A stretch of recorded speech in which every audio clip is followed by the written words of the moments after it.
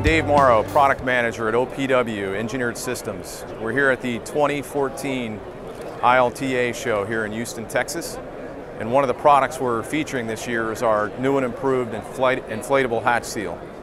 As you can see, we have a loading arm that has a product line, a vapor recovery line, and at the end of the arm is our inflatable hatch seal. You can see this arm would be stored up against the platform, and when the tank truck or rail car comes in, we have a standard 20-inch rail car hatch or tank truck hatch. The arm would swing out. You drop it into the opening.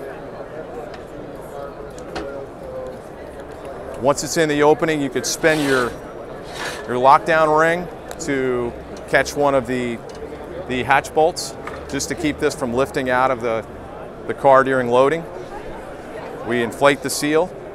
It takes about 20 seconds to inflate the seal. And you can see we have a vapor-tight seal around the inside diameter of the hatch.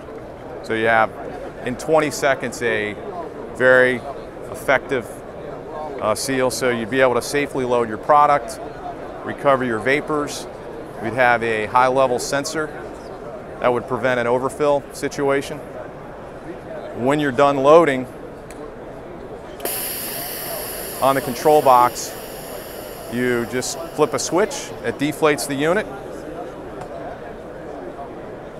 and you're done. There's several things we've done with this new design that make it much better. We have a inflatable seal. Our bladder material is much thicker, much more robust than with our old design. We also have it recessed. As you can see here, it's recessed, so it's protected. So as it goes in and out of the hatch, it's not going to get dinged and damaged. The old unit, it was exposed, so as you put it in and out of the truck hatch or railcar hatch, it could damage the seal.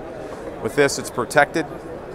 Our lockdown ring, is integrated into the cover plate, so this spins to give you easy alignment with a hatch bolt. We have a flat top, so any water, ice, it's not going to collect on the top of the plate. With the old design, it was more of a bucket shape, so you could collect water and ice, which could create issues with balancing the arm. So we've done extensive testing with it, hundreds of hours, hundreds of cycles of inflation and deflation, and it's just a much more rugged, robust design that should give years of very good service.